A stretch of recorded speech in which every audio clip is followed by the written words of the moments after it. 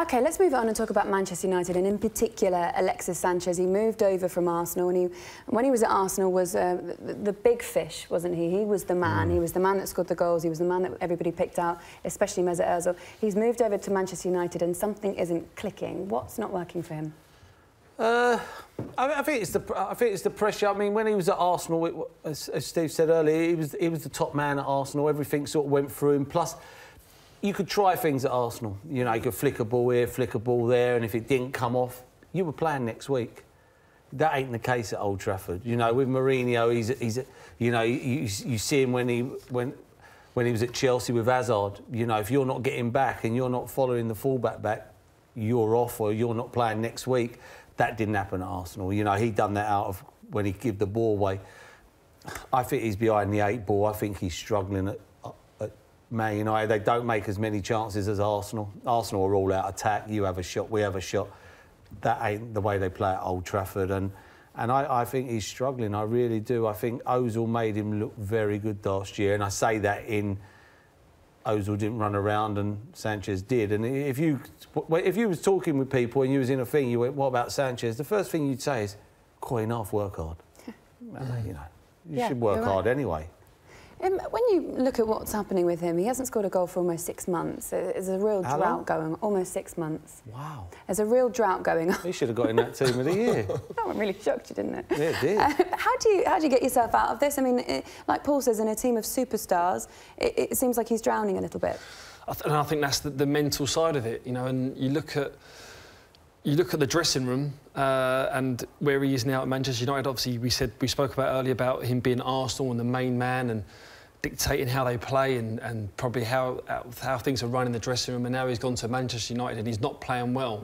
So I mean, me and Mercer have been changing where you're one of the lively souls of the dressing room. But when you ain't playing well, you sometimes tend to sort of sheep away from it a little bit, and then till you pick up a bit of form. But for me, it was the whole scenario of the transfer as well. I mean, you look at him at the back end of his Arsenal career, he sort of seemed to couldn't wait to get out the door. You know, the goals that he was scoring, the team, sometimes he wasn't even celebrating with his teammates. So then the Man City thing came up in January and it didn't come off, and then it seemed that Manchester United come in, and did he really want to go there? And you know, we all know with Jose Mourinho, his signings are always for here and now. You know, and he bought him, I think, purposely for the Champions League, which obviously didn't go to plan. And from that moment on, he's slowly sort of gone downhill. Is Alexis Sanchez disillusioned at Manchester United? It doesn't look like he's enjoying it. He looks a bit lost at the moment, but that could be confidence. You know, I couldn't believe what you just said, 6 months nearly without a goal. Someone who's supposed to be that good, that's a long time as a forward attacking player. But it's all his stats are down. You look at, you know, he's distance covered, he's running, he's shooting, he's dribbling, everything is all down, and that is a sign of mental side of it, and confidence is huge. Yeah. In 17 appearances where he started, 16 of those, he scored 2 goals and 4 assists, just to give you an example of how different that is. And that would have been unheard of at Arsenal. But is that the difference between the teams? I mean, you mentioned Mesut Ozil. Do you think that a lot of his scoring ability came from the unlocking of Mesut Ozil? Yeah, I think that was one of the reasons. But when Arsenal play, you know, you watch Arsenal play, they just go gung-ho. It's like, you have a shot, we have a shot, and we'll see how this game turns out. And that's not the case at Man United. Man United, there's a structure, and it's right, we'll make sure we don't get beat first, and then we'll go from there. And that's why I think he's finding it difficult. I mean, at Arsenal, it was just free-flowing. It was, you know, it weren't successful. Well, of course it weren't. They never, you know, they never won anything. What sort of effect is this having on the team? Because when he came in, when Alexis Sanchez came into Manchester United, he's now keeping out other players. So how negative is this going to be on the members that he's keeping out? Well, that's the problem. You know, you're keeping out a young talent in Rashford. Yeah, but then Rashford played last week in Europe and he didn't really shine. Do you know what I mean? You know, Mourinho then has a case of going, well, you never really turned it on in that game. It is a problem with paying a lot, you know, giving him big wages. I don't know if Man United wanted him. I think it was there's nobody else around, we'll take him, so Man City can't have him, and I think it's backfired in a way, in my opinion. But, you know, he's a goal away from probably being special again, because confidence is a horrible thing. You know, he's moved as well from London to Manchester. You don't know. I don't know if he's got a family and if they're not settling, and that all becomes hard. You come home and, you know, if it's your wife or your girlfriend are not happy, and that takes its toll. So I don't want to be too harsh on the lad, because you just don't know what's happening away from the ground. How do you fix this? How does Jose Mourinho take a hold of this and fix this particular situation?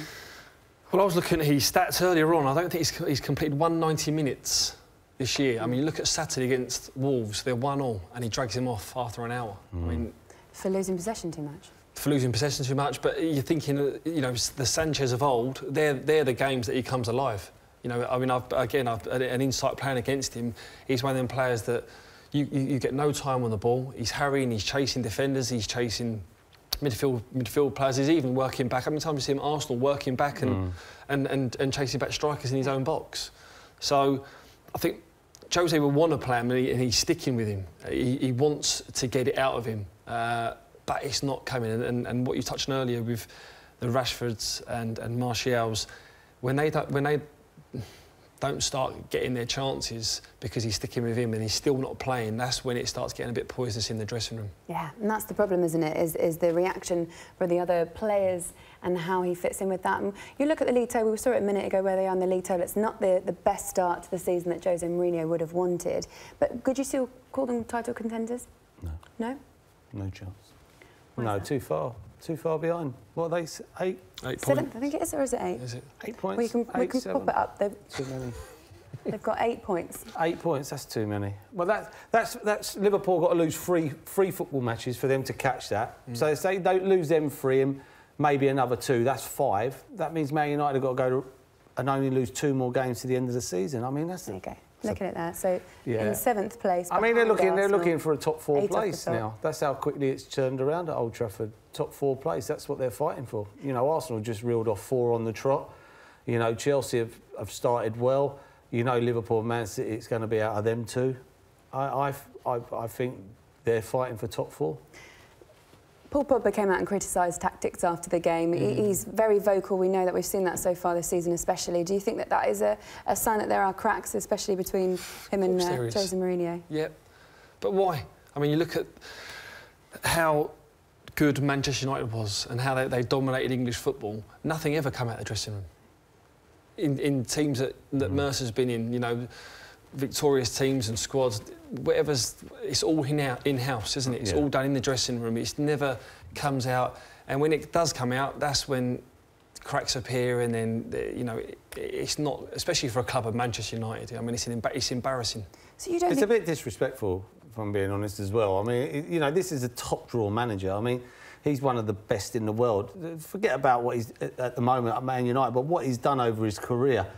You don't need a player coming out and questioning the tactics. I mean, it's hard to be a manager, and to be a great manager is even harder. And he's done that. And I know the lad's won World Cup, you know, but he's still got to show the manager respect. You can't be saying that. We've seen this a little bit before with Paul Pogba a couple of weeks ago as well, with his agent being quite vocal on Twitter as well. I mean, how will Jose Mourinho control this situation? Because does it signify that there is a lot more player power than there used to be? Yeah, of course it is. You know, just going on Pogba, we'll stick on him as well. Like, for instance, Saturday, when he comes out and says that, I think, right, well, what's happened after the game? You know, as Mourinho dug a few out and dug him out, especially, and he's just gone, you know, I'm not having this. And he's come straight out. He's obviously heat at the moment. Someone's got a mic under his, you know, under his mouth. It's a loaded question. He just goes bang. But I mean, I've been in dressing rooms with Mourinho at Chelsea, and I've seen him dig the John Terrys, the Ballacks, Lampards, you know, big characters, and they just took it on the chin and went out and said, right, I'll perform and show you what I can do. Well, Jose in his post-match press conference said that his players only gave 30%, and he actually credited the Wolverhampton players and saying, you know, that's the sort of spirit that we want. And I mean, the teams that Jose has managed in the past, especially some of the best Chelsea teams, did that used to get the best out of them? And do you think it's not really working anymore? It's different players, isn't it? As Steve just said, when you're talking about Terry, Lampard, Ballack, you know, these top draw players, and they go, right, bang, you know, next week I'll prove you wrong. I'll prove you wrong, not go out and then start going, oh, the tactics are wrong, this and that. I think it's a lack of respect. I think it's a lack of respect, and you know, he's a World Cup winner, so you know, he probably do what he wants. OK, brilliant. He probably can. You know, he's a World Cup winner. Does he want to be there? I ain't sure. Where are you going to go after Man United, biggest club in the world?